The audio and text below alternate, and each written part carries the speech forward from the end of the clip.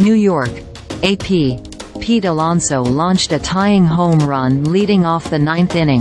Tyrone Taylor lined a game-winning single and the New York Mets, after going 13 innings without a hit, rallied past the Detroit Tigers 2-1 for their first victory of the season Thursday in a doubleheader split.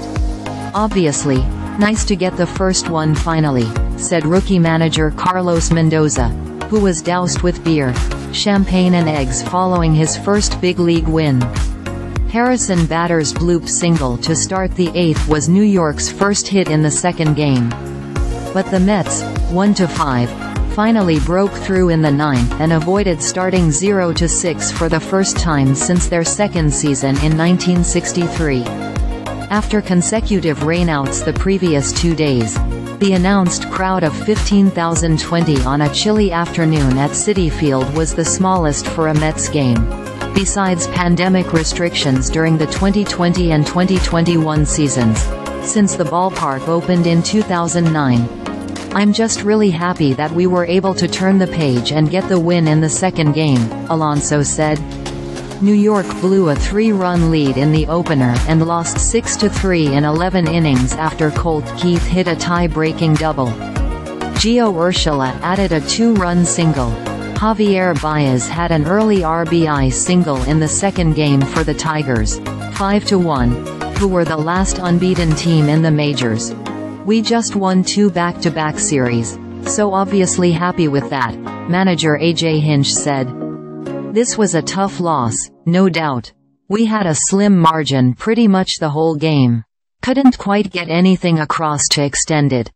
Batter's soft single to left center broke up a combined no-hit bid by Matt Manning and Tyler Holton and ended the longest hitless skid, by innings, in Mets history.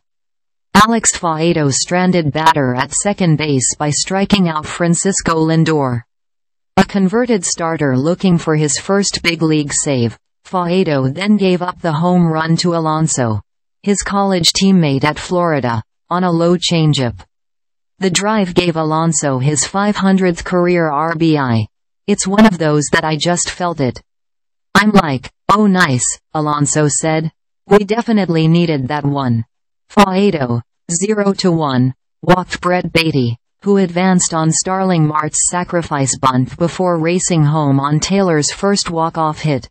"That's a clutch knock by Batter for us," Taylor said.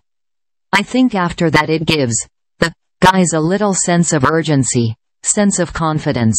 Reed Garrett, 1-0, tossed 3 shutout innings in relief for his second major league win.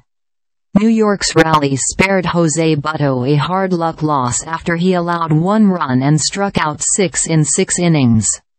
Manning, brought up from Triple-A Toledo to serve as the Tigers' 27th man for the doubleheader, walked 4, including Brandon Nimmo 3 times, in 5 2/3 innings.